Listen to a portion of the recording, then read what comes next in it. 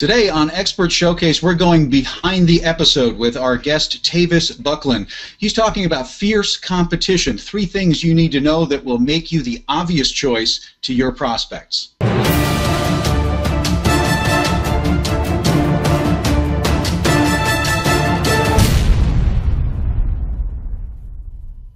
So, Tavis, as we were talking about, in this behind the episode segment here, you and I are going to have a little chat about the episode, about your background, about how you position and market yourself, as well as helping other people do that. Chris is going to, you're going to hear the keys clicking in the background. That's not Chris checking his email as far as I can tell, because we can't see what he's doing, actually. The audience can see on screen that he is taking some notes about our conversation, and then after we try not to go too long-winded in our conversation, I'm going to flip it over to Chris. He's going to play the role of coach consultant for us and sort of feedback to us a little bit of what he's been hearing for our benefit and for our viewers' benefit. Sound good to you? Yep. All right. So, Tavis, tell me a little bit how you got into this whole world of positioning and authority. What's your background that brought you to this?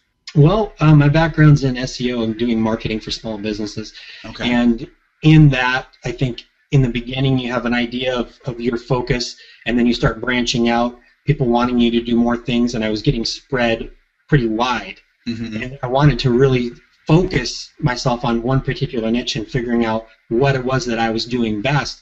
And at the time, I was trying to build some of my own authority and looking at some of those aspects of how I could position myself. And it sort of happened along the way as I started learning of some of these things and putting them into action. I started doing some of those things for my clients, and they started asking me more and more about it. And so it was taking my background in SEO and some of the marketing that I was doing and just putting it in a different direction. Instead of driving traffic, now what I'm doing is keeping prospects around, keeping prospects and converting them. So it went from creating prospects to just converting prospects is really what I'm doing. Excellent. Now, you are coming to it from this marketing background. I always find it interesting because, when marketers come in one of 2 flavors when it comes to themselves. They're either really practicing what they preach, or they're so caught up in their clients that they do a terrible job marketing themselves. How do you prevent yourself from falling into that trap? How do you position yourself? How do you market yourself to reach out to your client, the client that you're trying to attract? Well, in what I do, the biggest thing that I do is create digital assets. So these are interviews and articles and things, and so I've got a thing with myself that I do something at least every 30 days, so that at the end of the year I've got some good pieces out there that are up on page 1. When people come to find me, they can see these interviews, they can see articles and see things that I'm doing and get a feel of who I am just from that. Besides having a blog or some of the other things that people do, I've got these pieces out. So for every 30 days, I make sure that I've got something out there. So, and for people who don't necessarily, I think most people are going to have a sense of what you're talking about. When you say a digital asset, give us some concrete examples of what you mean. So these would be any type of an interview, or in a magazine, or a news piece that's out there that people can find out on the internet somewhere, and hopefully they're up on page 1 when they're searching your name. That's where you really want to put these, and be able to define these things with other people talking about you. It's pretty easy for somebody to go to your website and read your blog, and that's sort of what we had talked about, is marketing yourself at like an ad, really is what it is. Is to have other people talking about you. These digital assets are great for that. Absolutely, absolutely. And then it sounds like you're either combining that with your SEO background to get it on page 1, or you're trying to position yourself with really popular kind of places to get that interview or land that interview, so that they're such good traffic generators that they're getting you onto page 1, right? Yeah, a little bit of that, but what we're really doing is focusing on getting it for to rank for a person's name. So that's a little bit easier to do than to rank for sure. A real popular keyword. So it's as long as your name is not John Smith. That poor person absolutely has a tough time, man. And it can be horrible. John, when I'm sorry, somebody looks you up and they find 5 other guys that have the prison records, and they can't find you. Yeah. Yes. Exactly. So I'm fortunate there with Tavis Bucklin, it's pretty easy for me to do that, and some of my clients have had that same luck. But really, yeah, that's what it is finding other people talking about you. That's right. That's key. I've been fortunate too, but I have a cousin in Holland who has my exact same name, and he plays in a band. And so, you know, for a while he was on page one, but I pushed him out of my way. Sorry, Mark. And that's a great tactic. You got to get enough stuff out there that you can push those things. Exactly. When in doubt, outproduce, right? Right. Absolutely. So tell me a little bit about how you define your ideal target market, because that's something we're always talking with people about. I mean, that it's important to focus, it's important to niche. Who are you trying to connect with and attract ideally? Well, you know, when I first started, I didn't know exactly who would be my perfect client, and so I just started locally. And that's a good thing to do, is to start local, working in that direction, and figure out who do you work best with. And for me, I like speakers, and coaches and consultants seem to be great. Speakers have been pulling ahead, and so since I've only been doing this in trying to narrow this down for about a year now, what my market is going to be, I'm narrowing it in on speaking. But you know, really, I could work with just about anybody, but that's who I seem to be drawn to most. Okay. Yeah, well, it makes a lot of sense, though, because obviously the speaker is out there kind of doing a natural PR with what they're doing already, so you're just enhancing what they're doing, really helping them position themselves, get those connections, get those interviews, right? And that's why it's been a little bit tough for me to narrow that down, because speakers often are authors, and they're often coaches as well, so they kind of fall into that same category. A lot of overlap there, yeah. A lot of overlap. Yeah, well, that's good stuff. So, so at least once a month you're trying to get that interview, get that digital asset there. What else are you doing, or are you doing other things as well? I mean, you mentioned blogging. I mean, do you do things like that? Are you kind of a social media kind of person? Do you do video? What's your favorite flavor of doing things? Lately I've been doing a lot of writing, and I've got a book that's coming out soon. Excellent. And so that's what I've been working on a lot. The next step is going to be to do more video. Just from an SEO standpoint, I think that gets you ranked high real quick, and that's probably one of the strongest things. You can put it into your blogs, and you know, it can be used over and over, transcribed. There's so many things that you can do with that. Right. That I think that's the best starting point for any content, really. Even creating a book, multiple videos can be broken down and put into a book. So I think that is definitely the future for just about anyone who wants to get into marketing. I can certainly say myself personally, I got into video completely, essentially by accident, because you know I was much more a writer first, and then was doing some audio podcast kind of stuff, and then was doing video to promote those things, and then I realized, what am I doing? If I shoot the video first, I've got all of it, right? Because I can transcribe it, as you said, I can pull the audio track Absolutely. out. I was doing it in the exact reverse order, and the light bulb finally went off and said, dude, do the video first. Yeah, it's the top of the pyramid. Exactly. Well, Tavis, we can talk about this for quite a while. I think we can keep digging in all different directions here, but I want to make sure that we stay true to the clock and to our audience. And so I want to flip over to Chris at this point and say, Chris, you've been listening in. I hope you haven't been doing your email. You've been taking the notes. The audience knows whether you've been honest or not here. You know, I know you've been trying to, you know, you've been on Match.com over there this whole time, haven't you? Well, you know what? What is a divorce guy to do when he's looking for a good-looking, powerful woman? It's all about positioning, it's right? It's all about positioning. Yeah. Now, first of all, thank you, Mark. First of all, Tavis, great job on the episode. Incredible content. It was great to see how nice, short, and succinct it was. For those of you who watched other episodes, you know that Mark Kosman guy can talk a long time.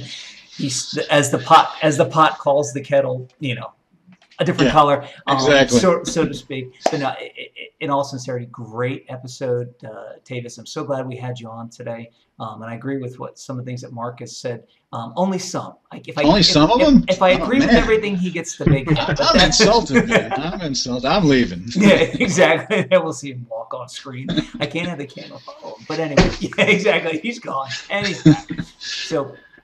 But I agree with what Mark was saying, that it fits right in the way our languaging is the same. So I'm going to give you some feedback on the episode and also what I just heard. Ask you a few questions, and we'll go from there. So I love the fact that you started off in SEO, and marketing for businesses, found out you were getting spread too thin and wanted to focus. It's something that a lot of coaches, and the guy on the purple couch, Mark, the guy on the purple couch again, he's not at it focused. Again, right? He's not focused at this point. So yeah, focus.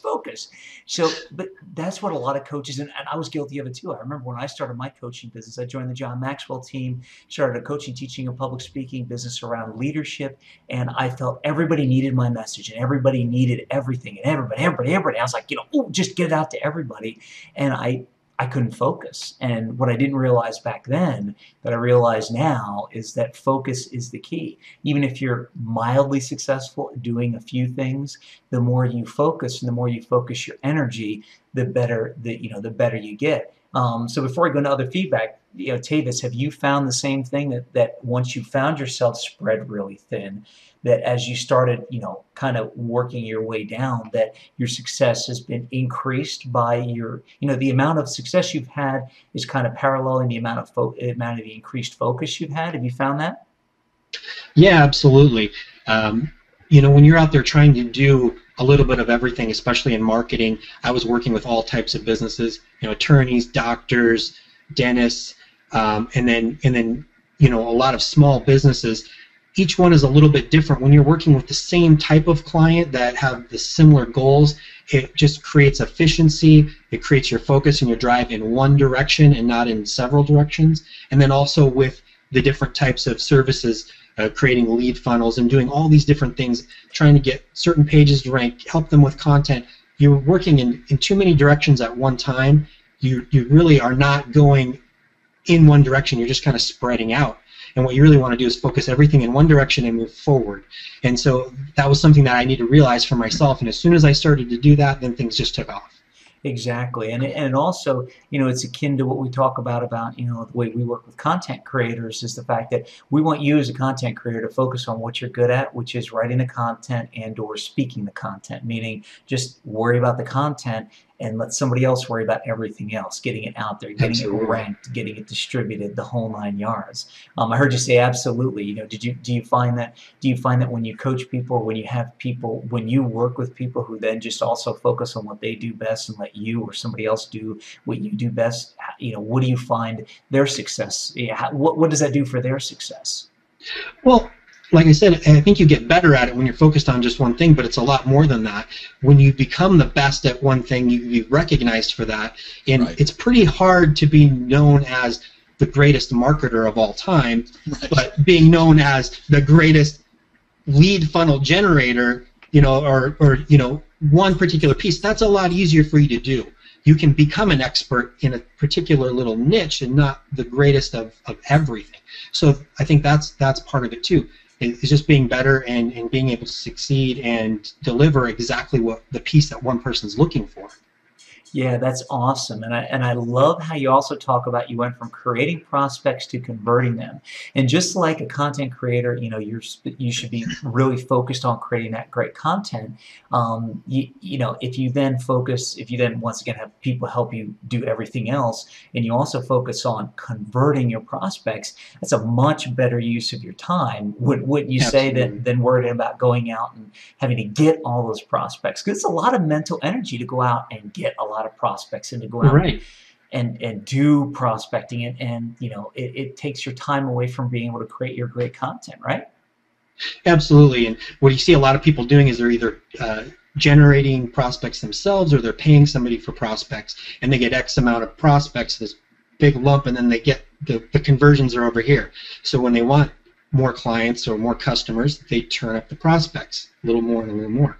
And for me, it's a lot like trying to heat a house with broken windows. You're just turning the heat up every time you want it to be warmer, when if you just step back for a minute and spend your energy to fix the windows, you can turn the heat back down and things work how they should be working, and you're not spending all that extra energy or money doing things that really you don't need to be doing. So yeah, exactly, Mark. I from knowing you, I have a feeling you have a good comment in there about this. Why don't you? What say you about my drafty windows? You mean, or what? Lately, I need to spend some time on those windows. Cold over there, right? It is, yeah. Right now. No, but absolutely, Tavis.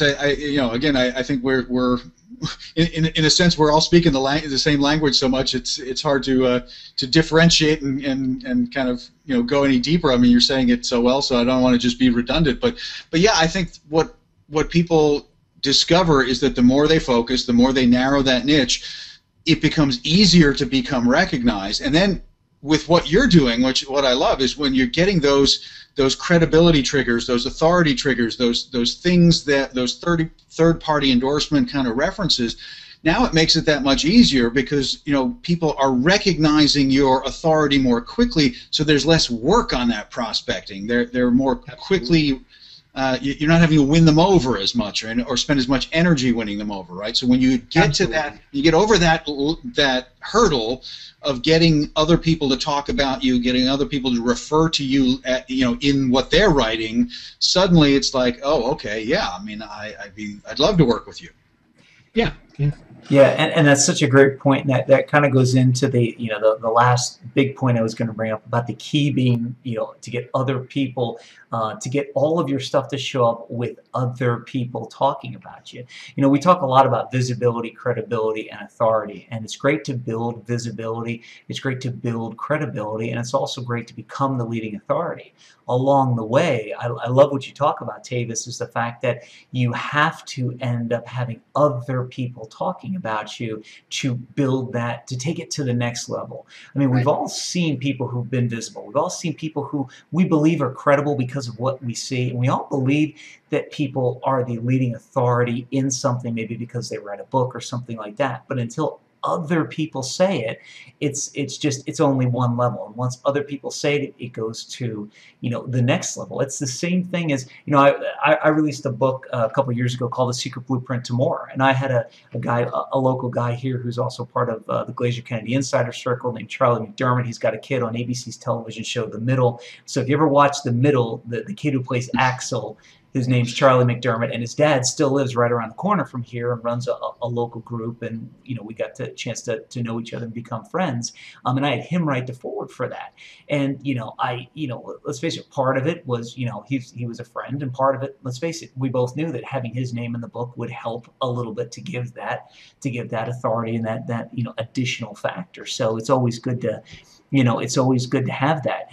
For just real quick, and I know this is kind of, let's face it, this is a loaded question, but real quick, how have you seen people's successes increase when they go from just having their own stuff out there to having other people talk about them? Has it been minimal, or have you seen kind of it like being compounding and exponential in their success development? I think it really depends on the person and where they're at in their career, but you brought up a good point of the association, like with your book. When you're associated with big brands like ABC, NBC, and you got a couple of little logos somewhere that people recognize and they pick that up, those are trust triggers. The first thing that I hear from clients is that right away, if they put those logos somewhere, they have people asking them about them and wanting to know where were you noticed that, and that brings up a conversation right away. So they see that kind of stuff happening right away. So that people are recognizing that. So I think the idea takes off right away. They see it working from the very beginning, just at that aspect of it. So I think that for just about anybody, it works right off. And then there's different levels, obviously, of how much are your clients worth? How much would it be if you just grabbed a couple more clients from having that authority every month? So the success rate varies quite a bit, But I think you also bring up a great point, and I really love the way you answered it. It does depend on your starting point, but the odd part is that from what I've seen anyway, the people who are lower on the credibility scale actually seem to progress further, faster, and higher when they get that additional credibility than somebody that's a little bit higher already. At least that's what I've seen anyway. Yeah. I have one last real quick question for you. It's interesting that you brought up that you focus on creating digital assets once every 30 days. I'm going to put you on the spot here and go, is there a reason or a method behind only producing it once every 30 days? Is there some reason why it's that frequency, or? I think that that's a minimum. You want to have something out there every month and just get on that schedule. If there's something that you want to promote specifically and get it out there, then by all means go ahead and do that. But I think at minimum you want to get something out there every month. It's not like if you're putting out your content, that's a little bit different. You want to have that on a regular basis. But when you're just putting out these digital assets, you don't need to do this twice a week. Kind of thing, you know. You can only have so many of them out there, but putting together a great press kit on your website, things like that, and having these little references for people to go on your website, hit your press kit, and have links to all of these things that are out there. I mean, it just is a tremendous help. Awesome, and I'm so glad I asked the question, because Mark, I'm going to rivet at this point, and I'm going to go frog. It's an inside joke. We'll explain it all later. Keep watching these episodes, and we'll eventually explain what a frog moment is. What a frog moment is, yes. But here's the thing of it. So in short, when I heard digital assets from you, Tavis, I was thinking exactly what we're doing now, recording video. And now what I understand you to mean is that it's really the larger scale. The digital asset really is an interview, a magazine, a news piece, maybe even an info product, something a little bit bigger than a blog, a little bit bigger than a regular piece of content. Do I kind of have the right interpretation now? Absolutely, absolutely. So as soon as we are done here, if I were to show up in the news saying that I was interviewed by the two of you, that would be a great digital asset along with the content and everything that's going on here. Right. That makes perfect sense. Yeah. So it's getting that at least once a month, shooting for that sort of recognition from without. You know, that it was really validating all the content that you're generating on a regular, on your regular publication rhythm. So I think that's a really smart way to go. Excellent. So once again, thank you, Tavis. I'm going to turn it back over to Mark for a little bit of closing comments, your closing comments, and then I will wrap us up with a little bit of a call to action and rolling of the tape. So Mark, why don't you take it back over? Well, I think we've said it pretty much all, but so it's been great talking with you, Tavis, because I think we do have very similar missions, and I think people really do have to listen to what you're saying. It's really important to take it to that next level. I think Chris and I tend to focus more on helping people create that rhythm of regular content. I'm really liking the enhancement to this of what you're talking about with this really going outside and getting that outside endorsement and being more aggressive about getting that, because it is obviously incredibly powerful. When I wrote a book back in 2010, and we probably spent more time trying to get the blurbs and the quotes on the cover than we did writing the book, to be quite honest with you, because we knew we wanted Jeffrey J. Fox, and we knew that we wanted Dan Kennedy, and we knew that we wanted these people on the cover, because for the very reasons that you've been talking about. So they are those things that make people then want to buy the book. So excellent stuff. So I really appreciate you bringing that perspective. I think it really does enhance our definition of authority, and I think we'll be talking with you further about ways that we can synergize this even for our own clients and stuff, and see where we can get to. So appreciate it very much. Yeah, thanks for having me on, guys. So, Chris, I'm going to flip back to you and say, yes, let's wrap us up, because I know that people are waiting with bated breath here to get to Tavis's actual episode. Yes, I'm sure they are. Tavis, I want to throw it to you. Did you have any last words you'd like to leave us with today before I wrap us up? Don't put it that way. Any last words? Well, I mean, you're going to shoot him or something.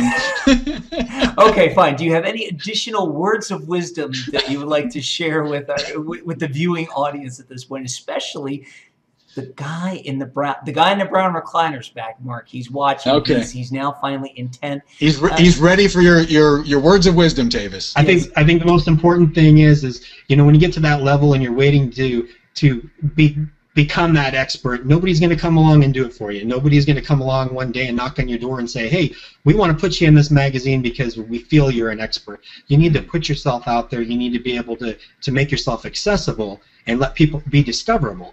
So it is a little bit of preparation, a little bit of work, and you're going to find some ways that you can do that if you want to grab that authority, the authority positioning guide. There's some good tips in there and to get you started. So. Awesome. Well, and speaking of that authority guide, Chris, let's get to the episode. You're gonna wrap us up and then get to that episode because people want to know where that website is. So, exactly. So what should people do, Chris? What should people do? So this is the ado before without the further ado. Exactly. The much ado before the ado before we get to the. And if you've watched other episodes, you'll get that joke too. Pretty soon we'll get a following of people just because they want the inside jokes on these things. So first of all, if you're a speaker, a coach, or a consultant, and you realize that the positioning that we've kind of hinted about here is going to help you, stick around and watch Tavis's episode because you need to hear what he's got to say. It'll give you all his contact information, and you'll get a chance to learn and experience and get yourself positioned as a higher authority. And by the way, for those of you who took the under, you win the bet. Anyway, if you are a coach or consultant and you realize that the power of video and the power of being on Expert Showcase can help increase your business and help take you further, faster, quicker, in an easy-to-use, safe manner. That's about all the descriptive words I can give. I mean, how easy was it to go through the application process and get on and go through all this process, Tavis? Was it easy for you? Yeah, it was just a couple of minutes. It was real simple, yeah. Awesome. So if you got a couple of minutes, you're a coach or consultant, take those. Go over to expertsshowcase.com, click the apply button, and send us your information. We'll check it out, and if we feel you're a good fit, we'll have you on the show as our next featured guest expert. And finally, if you're a coach or consultant and you realize by now that the power of video is where you need to be, you need to harness the power of video and video content to push your business forward faster, and you're ready to get started, head over to VideoContent.Agency. That's VideoContent.Agency. Check out the services page. Take a look at our visibility, credibility, and authority packages. Decide which one's for you. Get in contact with us, and let's see if we're a good fit to work together. And now, without any further ado, I'm going to roll the tape. Today on Expert Showcase, our guest expert is Tavis Bucklin, talking about fierce competition. 3 things you need to know that will make you the obvious choice for your prospects.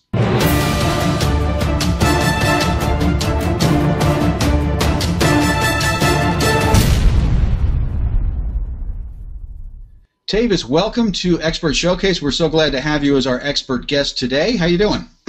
Good, thanks, Mark.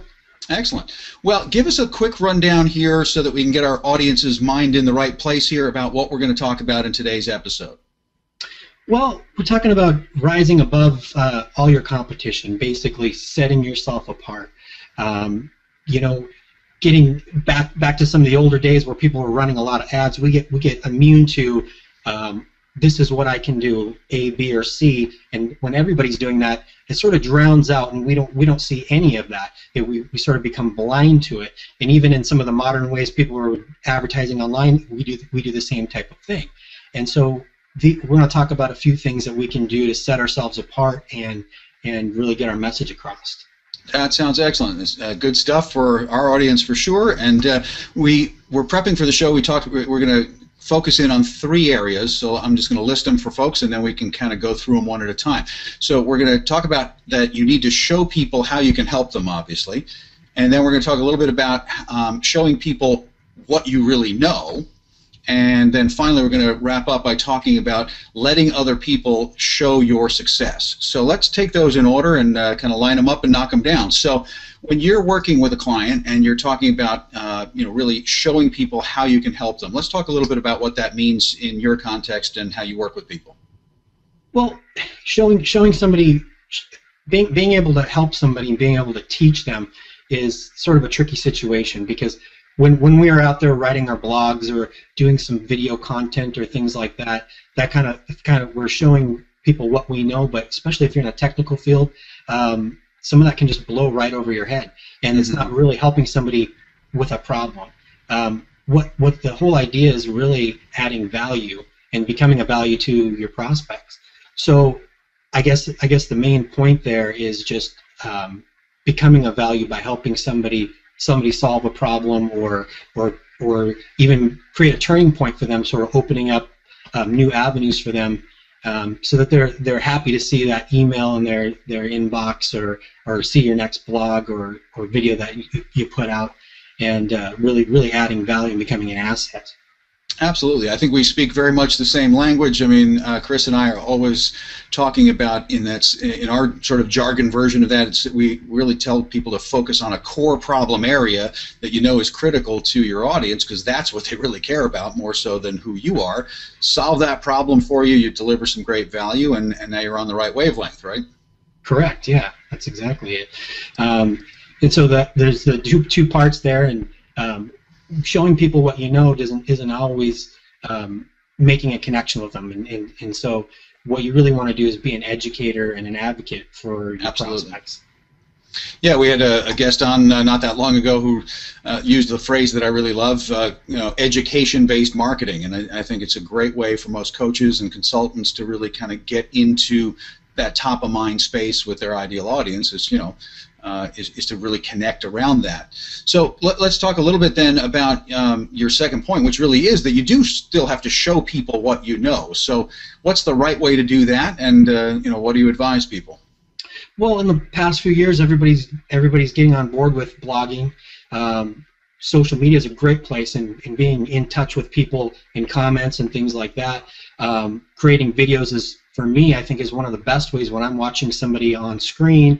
It really makes a connection, and we go back to the old sales saying that if you can make 5 points of contact with somebody, then you build that trust to where you can make the sale. And I think video is a great way to do that, and so that kind of plays in part there too. Writing a book is another way to show people what you know, and along that way you're educating them, and maybe you can help them out in a few different ways, and a bigger piece like a book. So those are some ways that people have been working on doing that. Tavis, I think we're speaking the same language for sure. I mean, yes, couldn't have said it better myself. Yeah, I'm not a real fan of video though. I mean, just really don't like it. I mean, I prefer the written word. It's hard to get on camera. No, but the beautiful thing about video, of course, is that you've got so many layers of communication going on at the same time, right? I mean, in a blog, you have to be a pretty killer writer in order to really fully get the emotion across and paint a picture. Absolutely. Whereas in video, you can see facial expression. I mean, you and I are basically looking each other in the eye, even though I'm outside Philadelphia and you're out in Seattle, Washington, and we can connect this way. And you can connect with your audience in the same way, and they can really get a sense of who you are and whether they like your style, right? So absolutely. And of course, it's also, as you said, all about really showing your knowledge base, showing your expertise, so that they can really connect with you. So now, I'm interested about your third point here, though, because you're talking about let other people show your success. So let's talk about that. That sounds quite important. Yeah, when you're doing the first few things and you're getting your message out there and you're connecting with people, and you sort of rise up to the top of your field, and you're getting up there a ways, and some of the people that are already doing these things, you sort of get up there, and then you're at a level playing field with everyone in the top. And so that once you get to that point, what is the next level? What's some next level stuff that you can do? And going back again to basic sales and marketing, the best referral is the best way to make a client. Having other people talk about you is, like I said before, is a lot more powerful than having you talk about yourself all the time. So I like to give a little example. If you're looking for a product or a service, like for instance, if you're thinking about restructuring your business, and you need to get an attorney that specializes in taxes and restructuring, so you can benefit from that. You might know somebody, like maybe at the local chamber of commerce, that maybe some people have done business with. That's a good contact to maybe go do business with, somebody like that. But right. If then you decide to get into Google and look around and see what you can find, maybe you find another website and the guy's got a video on there, and you make a connection with them, and so you decide to do a little research. You pop his name in the Google box and see what comes up, and if first thing you see is this guy's written a book on restructuring business. Right. Look down a little bit further, and maybe there was some tax changes, and he was quoted in an article in a news piece on CNN or something of that nature. Or you find that he's had an article in a popular business magazine. These types of things are trust triggers for people. It really helps with the buying decision. We always want to know what the outcome is. We're always looking for that security when we're making a big decision like that. Right. You know, if you're restructuring your business, this is going to affect you for a long time, and you need to be sure of your decision. Well, these are the types of things that bring you to that next level. That's the next level stuff, is having other people talking about you and being looked at as an authority, really. I think that's excellent stuff, Tavis. I mean, I often find that people think that the big issue is the money, right? But really, people are afraid to make a stupid decision. You know, and you're talking about Absolutely. getting that third-party endorsement, that kind of credibility, that whether it's testimonial, whether it's as seen on CNN, whether it's Right. my book is on Amazon, and it's so. Those are. I love what was the phrase you used? Trust signals. Trust triggers. Love that. Love that. Yeah, absolutely. Because if, as you said, if I'm getting a direct referral from someone I know, well, that I'm getting that transfer of trust there. But if I don't have that personal referral, I need something more than just you talking about yourself, right? Absolutely. That's the beautiful thing about what you're talking about. So, this is so. How do you help people achieve that, though? I mean, in your own work, I mean. Well, there's a number of things we can do. First of all, we find what it specifically it is that you're good at. Where do you want to be spending most of your time helping people, and where can you add the most value? And that in itself can help you stand apart. If you're in a general practice doing multiple things, you sort of blend in the background. But if you're the guy who's known for being best for a particular niche in your line of work, that can help you stand apart, and that's where you can become an expert. You become an expert on that one particular thing. Like in the example I gave, tax law, maybe that is what you specialize in, is situating businesses, and that would be your niche. And then what we would do is we would try and get you out there, get you quoted, get you in some magazines and some things where people can recognize you as that expert. And if you sit around and wait for somebody to come along and anoint you and say, now you're an expert in your field because you've been in it for X number of years, it's never going to happen. Right, or it's going to take a really long time. Yeah, it will take a really long time. So you're just opening yourself up to being noticed and being discovered, and having people want to write about you, and finding that content when they're writing an article and they need to know who knows about this, and who could I contact to get some information for this piece that I'm writing, or things of that nature. So you're really helping people with that positioning of how to get into those places, how to get that recognition, how to get that as seen on CNN kind of connection, so that they can achieve that. Mm-hmm. That's exactly what I do. Excellent. Well, this is great stuff, Tavis, and people really need to get connected with you to find this out. So we've been talking with Tavis Bucklin on Expert Showcase today, talking about the fact that the competition is fierce, and that there are 3 things that you can do here that will really get you to be the obvious choice. So before I tell people how they can get connected with you and get in touch with you, let me just recap here. So we've been talking about these 3 things. So we've been talking about the fact that you really need to show people how you can help them, be problem focused, show them that value up front. Show them that you know what you're talking about, so that credibility component to really show that you are the expert you claim to be in the content that you're putting out there, and then getting this kind of third-party, trust trigger, getting this whether it's testimonials, whether it's PR pieces, whether it's getting positioned in magazines, getting quoted, all that great stuff. So this is terrific stuff, Tavis. So to get in touch with you, people should, get your authority positioning guide, which they can get on your website, which is at majormediaplacement.com. Did I get that right? That's right.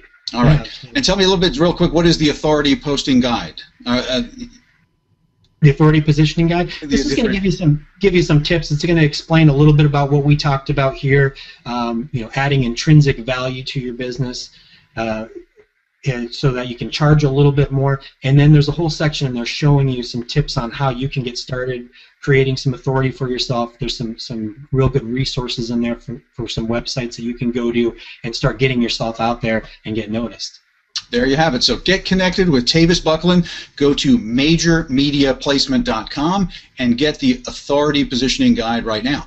So Tavis, thanks so much for being our guest today on Expert Showcase. I look forward to continuing conversations and continuing to have a relationship with you in the future.